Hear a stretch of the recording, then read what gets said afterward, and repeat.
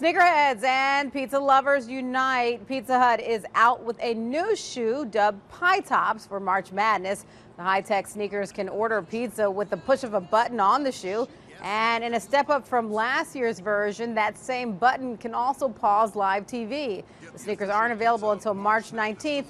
No word yet on price. And that's your CBS Money Watch report. For more, at CBSMoneyWatch.com. At the New York Stock Exchange, I'm Diane Kinghall.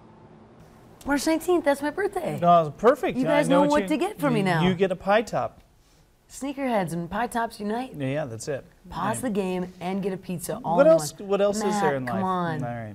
March 19th. That's right. Just remember. Or you could download the Storm Tracker weather app. Oh, and that's free. Yeah, that's free. Okay. Looks like our temperatures this morning, not bad. It is a little on the cool side. We'll be into the teens and 20s for the early part of the day, mainly sunny for the afternoon.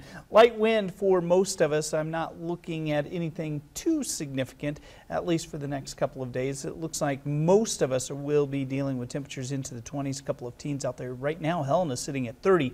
That cloud cover making a big difference in the day, and I do expect these temperatures to respond as far as daytime highs. Still very cold up along the high line. Havre sitting at 4 below, 8 degrees in Glasgow, 4 below in Jordan. Most of Montana is going to be dealing with a warming trend over the course of the next couple of days. You look at the Storm TrueView weather maps in motion. I'll spit it out eventually. It's my map, and I can call it whatever I want. Jim over here is showing our skies are going to clear as you head into the afternoon.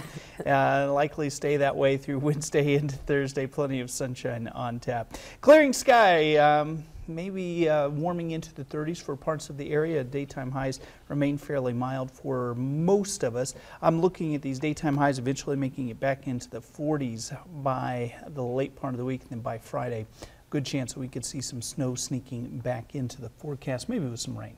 I like a little bit of sunshine and then some snow to look forward to at the end of the week. Well, that's what Jim was showing us right up there. I love Jim. Yeah. Hey, you know who else I love? Who's that? Is Chester. Chester. Yep. All right. Yep. Should we throw it over to him? Yeah. In the locker room? Send it over to Chet. Matthew, Melissa, thank you very much. Thank you very much. Oh, by the way, you both got a coffee coming. I just ordered it for my hiking boot. That's it. That's where it was brewed, actually, in that shoe. How about some highlights? March